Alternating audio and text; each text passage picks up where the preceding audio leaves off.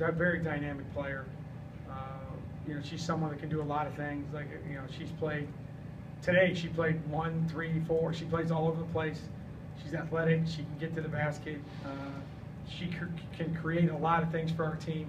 And I think for our team to be successful down the road, her and Jada are going to have to play at a high level. They give us a lot of offensive firepower. They're both good defenders.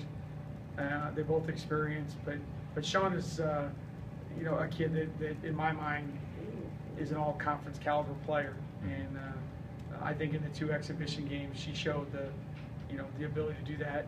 She makes 3 out of 4 from the 3 tonight, and that's something we've really tried to add to her game. So her versatility and ability to play all over the place at both ends of the court is going to be real important for the success of our team if indeed we have it.